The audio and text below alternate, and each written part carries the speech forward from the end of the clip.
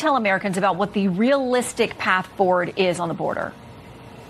Well, the realistic path forward, if we want to end this crisis, begins by Joe Biden reversing the executive orders that he made. Every single one of them was designed to reverse a Trump policy. All those executive orders that are basically, for the first time in American history, we have a president who will not detain the people who entered this country illegally. Look, the immigration system in America is complicated, but our laws are pretty straightforward.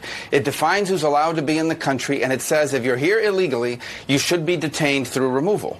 And we used to have exceptions to that, but narrow exceptions, but the majority of people were detained. Now the reverse is happening. Now the exceptions have become the rule. Today, if you enter the United States illegally, you are going to be released. Your chances of being released into the country very quickly are between 85 and 90%. Okay? People know this. The word spreads. They come from all over the world now. There are 7.2 million people in this country that have entered over the last 3 years that are here illegally at this moment, entering through different methods and various ways that they've gotten here. That's an unsustainable thing, and all of that was driven by these changes. You can see it in the numbers beginning in January of 2021 when Joe Biden entered the White House. He needs to reverse and go back to the policies that were in place before then when we didn't have these numbers.